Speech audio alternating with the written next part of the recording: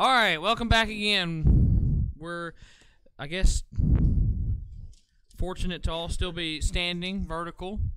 Who knows how many of us will still be vertical after this next week, but we'll find out very shortly would be my guess. I'm going to go to Uncle Eric's and get his inversion table and just stand on my head the whole time. I guess somebody's checked on him, I hope. Okay, all right. What we need to do to freak him out, not even go in, but all this is pull up in his house. No, let's not scare him. All right, last week we looked at Psalms chapter 10, and some of you were out, so I will not hold you responsible for knowing it. Although Jared's diligent enough, he probably knows everything we talked about without having even seen it. We looked at Psalms chapter 10, and today we'll be looking at Psalms chapter 11. Does anybody remember what we discussed from Psalms chapter 10? Well, there. The wicked do not seek God. That's true. That is a direct quote, and you want to elaborate further upon that? Well, it's just that they're in their natural state. It's impossible. Right. We talked about how Psalms basically confirm something that, I think is known to most Baptists, especially Sovereign Grace Baptist people, but confirms it in so much words, is that given the opportunity, man will never seek after God of his own volition. He will never to a certain point. I'll say this: man will make his own gods, but he will never seek the true God. Yeah, because all you have to do is look at the cultures around the globe. Man will make himself his own gods. We're actually intrinsically built to believe in something. It's in our nature. It's in our very DNA. And in the absence of our flesh allowing us to seek the true God, we'll just invent things. And in a day where atheism and all this stuff, it's like, well, we don't do that anymore. Oh, we do. It's just now we worship science, or some people, not us specifically, but the secular world worships science and things and themselves. Moses hadn't been gone 30 days, and Abraham said all that mess up to make us gods. Man will seek after a God, but he will never seek after the God of the Bible, because the God of the Bible is antithetical to the flesh. And Psalms basically makes that statement here in chapter 10. Anybody else? All right, and that will bring us to chapter 11, another Psalm of David. I think that's going to be a running theme that we're going to be seeing throughout the Psalms. Psalms chapter 11 is interesting in that, from what I was able to read outside of the context of the actual scripture, probably did also take place in his time when he was running from Saul, or it was at least wrote about that time. Not necessarily, but potentially at a different time. The first half, or the first couple of verses, is actually the questioning of David's actions, and then the last 4 through 7 in the verses is David's reply to this thought pattern, and we're going to kind of dig into that as we go on. And I will say this: the opening of the first verse here says, "In the Lord put I my trust." Now, he opens with this idea. It is basically the thesis for the chapter. It is the statement for which everything that we're going to be talking about is going to be based upon. It is the opening line in this psalm, and his foundational truth, and a truth that it carries us into salvation. It carries us through our physical lives, and will carry us on into eternity. Is, where do you put your trust? Salvation is built upon this trust, and it always has confused me, and I've said this multiple times, that saved people can trust God with the most valuable thing We could trust him with our never-dying souls, but we can't trust him with the water bill. We can't trust him with a car repair. We can't trust him with our own personal health. We always shunt those things to other gods, if you will. We always shunt those things to other things. But this opening thesis says, "In the Lord put I my trust." And then you have this question: "How say ye to my soul, flee as a bird to your mountain? For lo, the wicked bend their bow, and they make ready their arrow upon the string, that they may privily shoot at the upright heart. If the foundations be destroyed, what can the righteous do?" Now, there are two questions here with a statement of danger in between. The first is, "How say you to my soul?" And David is saying, "How are you saying this to me, to my spirit, to my soul? Flee as a bird to your mountain." Now, if you look at where David was at this time, David was getting a lot of advice from his friends that he needed to get out of Dodge because Saul was after him, and Saul was king. Saul had all the power, and David was really just a guy that, yes, had many victories, many very public victories, had a minor amount of support. He did have a band of mighty men that roamed about with him, but David was they were singular motes of light in a field of darkness, and there is this advice for him to flee away, to by his own strength get. And why do they need to see? "For lo, the wicked bend their bow." So it presents this present danger. He said, not only do you need to get out, but even now the arrows have become ready for your defeat. And it says that it would shoot privily. And it's interesting that in a lot of Scripture, arrows and darts are actually very oftenly contributed to Satan, the fiery darts of the wicked, the ability of them to, and in this day and time, you have to think about ancient weaponry when you're talking about. I think when you're looking at the Bible, it's always good to look in context of the time. The bow was the pinnacle of weapon technology of the age. For it was accurate. It could punch through armor like that. They were fairly easy to make, and mastery of the bow could make you a deadly force upon the battlefield. Long before chariots and infantry on foot could reach you, your bow could take them out. And what he's saying here is that your danger is not only present and ready, because it says bow upon the string, the arrow upon the string. They're literally bending them back.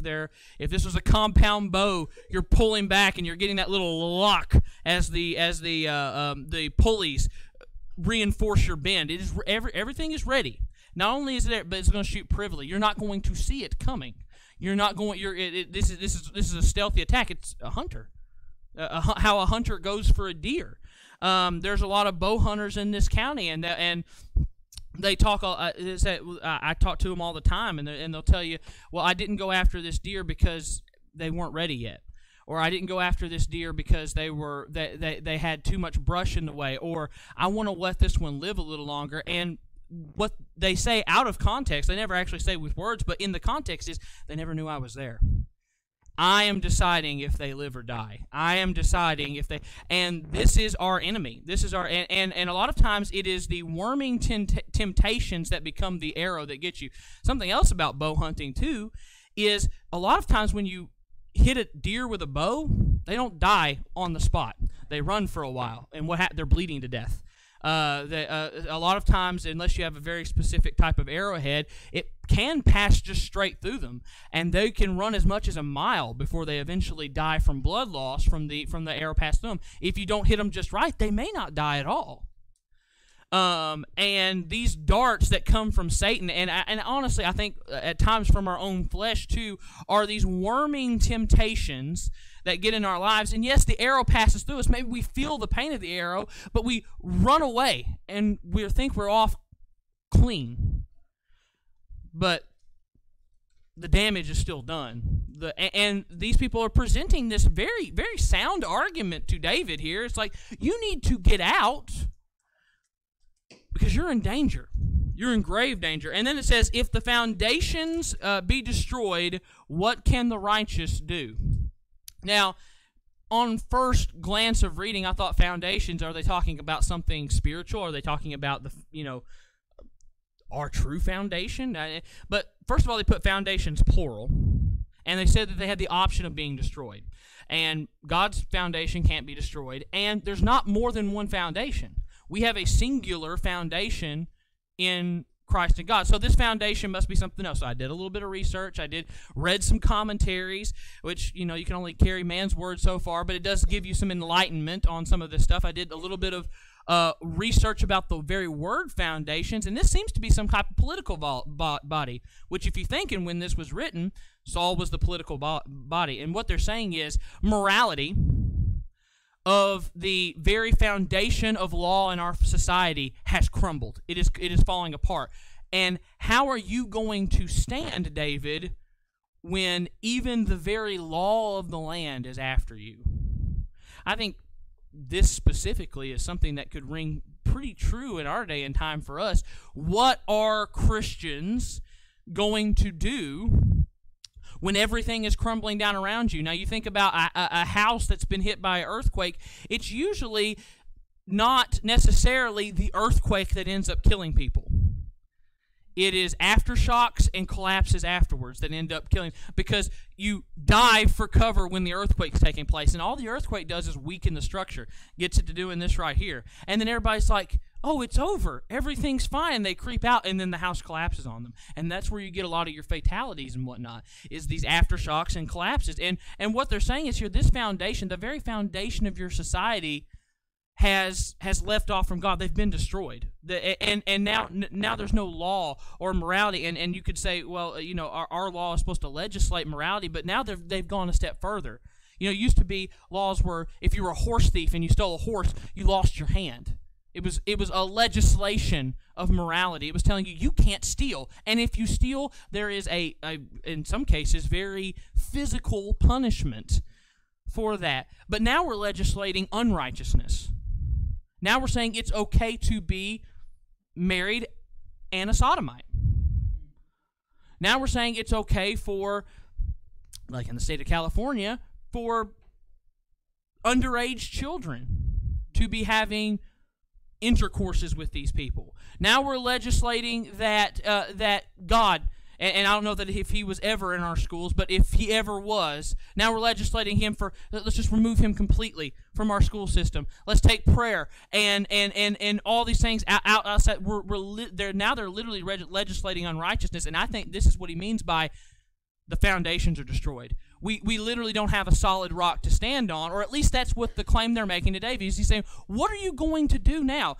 You've lost the government. You basically have lost what they perceive the one thing you can stand on. Saul, Saul liked you. Saul, you helped Saul out in a big way in 1 Samuel chapter 16, but that's gone. And there are people that are looking to fire these arrows at you, and you need to go. You need to flee to the mountain. You need to get out. And then in verse 4, we get David's reply. The Lord is in his holy temple. The Lord's temple is in heaven. His eyes behold, his eyelids try the children of men. Now, David's reply to all this wishy-washy, very timid, let's lay down and let's put our neck on the chopping block and let's bow the knee to the pressures around us. David says, he said, if you look at what can the righteous do? And David's refrain is, the Lord's still in his temple. You know why we don't have to? I don't have to worry whether I don't have to worry about the president. Want to know why? Because the Lord is still in his temple, and his government is unchanging. His power is unchanging. His kingdom is unchanging. He has a solid foundation. He has a law that hasn't changed in 6,000 years of history that is recorded for us.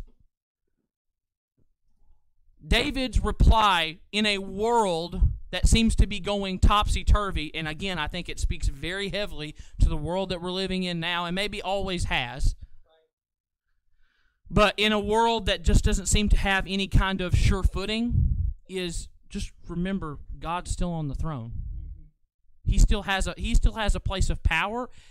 If money's got you down, He owns the cattle on 1,000 hills. If political unrest has you down, remember, for this cause have I raised up Pharaoh. If sickness has got you down, remember, He's still the great physician. How many issues of blood and miracles did He work upon sick people?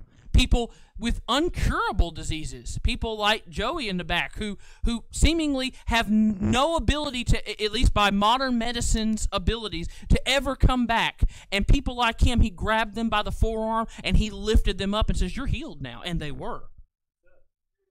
In every aspect of our life, He is a complete and trusting fulfillment. And this takes us back. This first verse 4 takes us right back to the thesis of the chapter. Trust in the Lord. Where are you going to put your faith? If you put your faith in modern medicine, you will be soon upset. If you put faith in our government, you will be soon upset. And I actually think, as you know, there are things about Donald Trump's administration I don't care for specifically, and there's things that I think that he's done well. But I think a lot of Christians saw him as a beacon of hope, and they put their trust in that. And now, with the seemingly slowly tilting toward Democrat vibe we're getting in this crazy, unbalanced election, people are losing their minds. Why? Because they put their trust in something that is constantly shifting.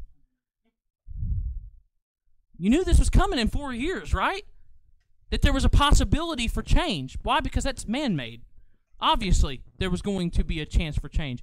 But we can still look toward, and if you look toward cash, I'm sorry, we're living in a world where the monetary system also is kind of, the dollar's up, the dollar's down. People, you know, if you want to play security in the dollar bill, look at the people that did that back in the 1930s, and those same people were jumping from buildings when the stock market crashed. We can put our trust in no other than the Lord. The Lord trieth the righteous, but the wicked man, and him that loveth violence, his soul hateth. Now, verse 5 presents an idea here. It says, it goes back actually to where it says, his eyelids try the children of men. Now, when he says that, it means that all of us are judged by what? The same barometer. The Ten Commandments are God's liquidation, if you will, of what He expects of mankind. And by that law, all men are held accountable. If you've broken one, you've broken it all. And basically, the end of verse 4 says, try the children of men. That's everybody. That's all of us. And then he says, the Lord trieth the righteous, but the wicked and him that loveth violence his soul hateth. Now, he says that He's going to try the righteous. Now, in all of this, and I said that you need to put your trust in the Lord, and I didn't say it was going to be easy. Right. And this is where people start losing the ability. It's easier to put your faith in a scientist. Why? Because I can see what the scientist is doing. I can talk to the scientist. I can see the result of a scientist's work. But God is a little bit more ephemeral at times. The works of His hands sometimes don't play out for centuries after we're gone. You think Paul wrote his letters and thought, you know what? One day, somebody's going to be teaching from this. Somebody's going to be preaching from this. No, I bet Paul just thought, you know what? These people need a message, and they need it now. And it got passed around, and it got passed around, and the inspired Word of God did what it does, and it lived, and it sprung anew over and over and over again. But that didn't take place until long after Paul was gone. And I think when if you look, it says they would try the righteous. That means He's going to turn up the heat on you. What is I forget the passage, but you'll know what I'm talking about when He says that He's going to look for wood, hay, and stubble, and all that's going to be burned away. But that which is pure, that's going to rise. The ones that can handle the heat And the aspects of who you are as a Christian that can handle that heat, that's going to rise to the top, and the impurities are going to be washed away. And what do we come out? We come out pure, and not only more pure, but more pure gold, more pure metals are more valuable. We're more valuable for the tribulations that we face. So when I say, well, you have to just put all your finances at the feet of God, just sort of push them there and leave them there, that's easier said than done, because your flesh will tell you, that's stupid, you need to go get some more work. Obviously, by the work of your own hands, you need to, and that ideology has its eventual goal in, I will tear down my barns and build greater. That's where you end up with that line of thinking. Or, I have a sickness that seemingly the doctors can't figure out what's wrong with me, and we'll just throw ourselves at the feet of science. I'll find a new doctor. I'll find a better person. I'll find somebody who can give me a different diagnosis. And we throw ourselves at the feet of man when we should be throwing ourselves at the feet of God, but it's not easy. How hard do you think it was for Job after I can't imagine losing my children. I can't imagine losing everything that I've ever known. And then on top of all of that, just essentially, it said that he scraped the sores with basic, essentially broken pottery. Essentially, just writhing in pain, not finding a comfortable place to turn your body. And still look to the heavens and say, blessed be the name of the Lord. All the while, your spouse, the person who's supposed to be with you through everything, is saying, just curse God and die. End it, please. Can you imagine that? That's how you get tried. I didn't say it was going to be easy, but every time I said, blessed be the name of the Lord, blessed be the name of the Lord, blessed be the name of the Lord. And yes, Job had some problems. I think his friends enumerated those. But I think on the other side of that, Job came out a far stronger and better Christian, and probably with a taller hedge around him than he ever had before. Because of what? He put his trust in God. If I lose everything that I ever hold dear, it is still the will of my Father. And then it says that he hateth the wicked. Verse 6, the wicked he shall rain down snares, fire and brimstone and horrible tempest. This shall be the portion of their cup. Now, it does seem in our day and time that wickedness prevails on every hand, that wickedness holds the upper hand in every fight, that wickedness seems to gain ground while we steadily lose ground. Some of that is to our own fault.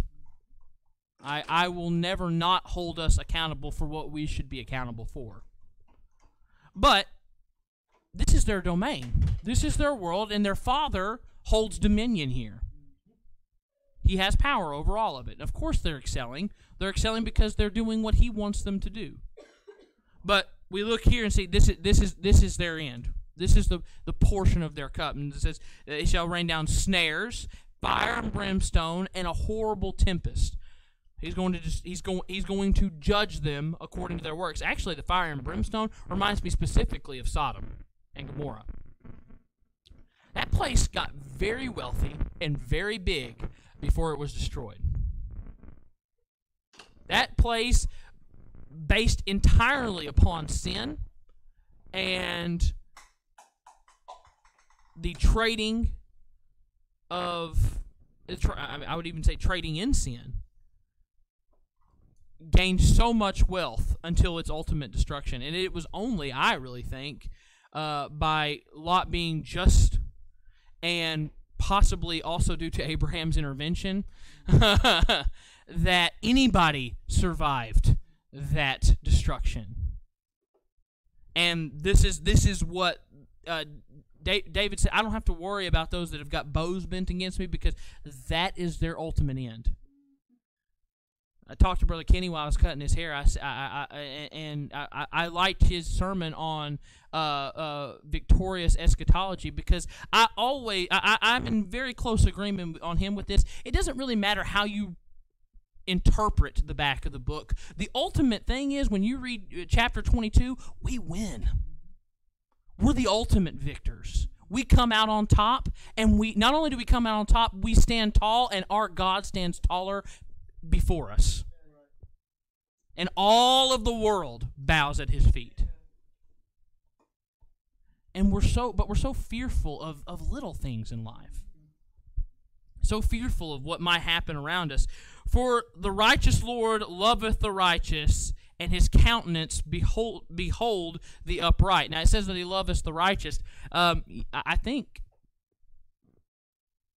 think we can find ourselves not in that case at times. Now, we have a covering righteousness based upon our salvation. If you're saved, you've got blood that when God perceives you, he perceives the blood of his Son. But we get away from God quite a bit. I know I do. I haven't reached sinless perfection yet. And I'd venture to say if everybody in here was honest, we would all volunteer that very same statement.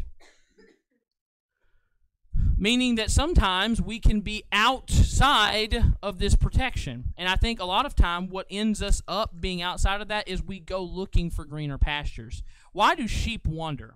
And I actually talked about this in one of my classes. We had a cow that wanted to be with other cows. We didn't have another cow for her to be with, and she would often jump the fence and go over to the horse boarding farm next to us and hang out with the horses. Now, they weren't of the same kind, but what did she want? She wanted a different pasture and better and different companionship. And a lot of time we feel like we're alone, and over there it's like they're not quite like me, but they're close enough. And that's how we end up getting out in the world, is it not? We want to go, we're cow, but we're okay with hanging out with the horses, even though they're two totally different breeds. We're two totally different sets of people, but we're looking for something better. And when we're outside of this, we're not putting our trust in God. We're not looking. We're not doing the work that he set for us to do. And God's like, well, you know what happens over there at the horse farm happens to you.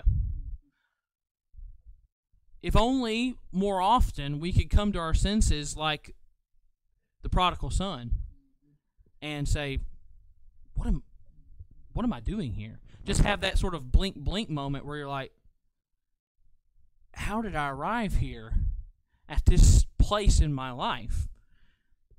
And then not only I think sometimes we come to that realization, we're like, but you know what? Eating what the hogs won't even eat seems pretty good. I think that's where the actual where we usually go with that realization. But what did the prodigal son do? He stood up. He started walking back home. I don't think you can win your salvation. I don't think you can walk to God, but I think Christians can start making their way back home. All right, are there any questions or comments about chapter 11? I've probably rambled a little bit off of the main topic, but I'm a rambler. I'm a rambling man. Praise the Lord for it. There in verse 3, when it said, if the foundations be destroyed, what can the righteous do? Rebuild the foundations. Right. I think that's what we as Christians ought to be doing, is repairing the ruins.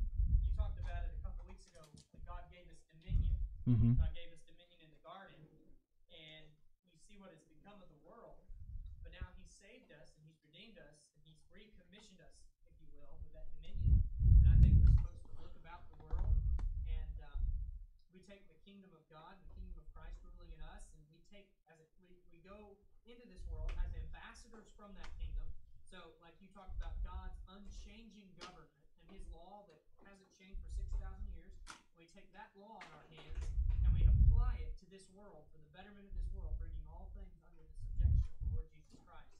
And I think our calling is to find out, how do we do that practically? Right. Your calling is, how do I cut hair in such a way that I'm exercising godly dominion? Or how do I practice in health care in such a way that I'm extending the dominion of Christ, or whatever it may be? And all of us should be seeking to do that. David saw Goliath, and we would have thought, man, that giant is so big. How are we ever going to win this fight? But David was thinking, well, he's so big, how can I miss? Right. And so we as Christians, we look at this world, and there's so many areas where people need to hear the gospel, and people need to be instructed in the things of God, and the world needs to be corrected by the word of God. So there's so much for us to do. Right. Yeah, there's actually, a lot of, if you want to look at this in a very stark black and white scale, there's a lot of places that have these foreign tribes that haven't had contact with mankind. They won't allow missionaries to go in there and talk to them, and it's because when it's not just a white or ethnic thing here, but when a Christian bearing the word of God goes into a place, that place is irrecoverably changed. And a lot of time they will abandon their culture, not to the detriment of their culture, but because they realize, hey, everything that we've been doing is pagan and wrong, and a lot of these governments seek to, well, they need to keep their indigenous culture. We need to respect all that stuff, but I think in our day-to-day life we go and we respect the indigenous culture of our communities far more than we should. We should be looking to change. We should be looking to make strides in to touch as many people as we can for the Lord.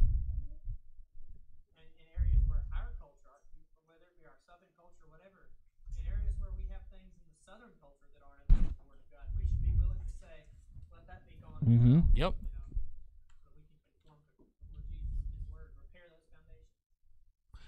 Any other questions or comments? Brother Jarrett, you look like you have something on your mind. Okay. Hey, Bill Larry? One thing, I asked the church to think and pray about this week. With Brother Kenny fixing to start this new job and hopefully learn all he can know about starting a new school and preaching so much about. I just want the church to consider and think about ordination simply to ordain for the school. And Paul was sent out, and that was it. He never passed through the church. So just think about it, and I want you to pray about it this week, and we'll regroup on Sunday, even though he won't be here, and just talk about some things. We kind of tentatively wanted mid-December. I don't know that we can meet that mark. If not, sometime in January. So just think about it and pray about it, because I know we waited for Jared to pastor a church. But again, I don't necessarily see that in Scripture. So I want everybody to sincerely, sisters, just like brothers, to think about this. And please ask Brother Kenny what he believes. You're not going to offend him. Right, absolutely. We were trapped in a car together for about 8 hours looking for a house that we never did find. And I just laid it on line, okay, this is what we believe. If you're sincere about coming here, this is what you're going to see, this is what you're going to hear, and ask him, what do you think about that? Okay. All right. If there's no further ado, you are dismissed. Have a great week. Have a blessed week. May God go with you.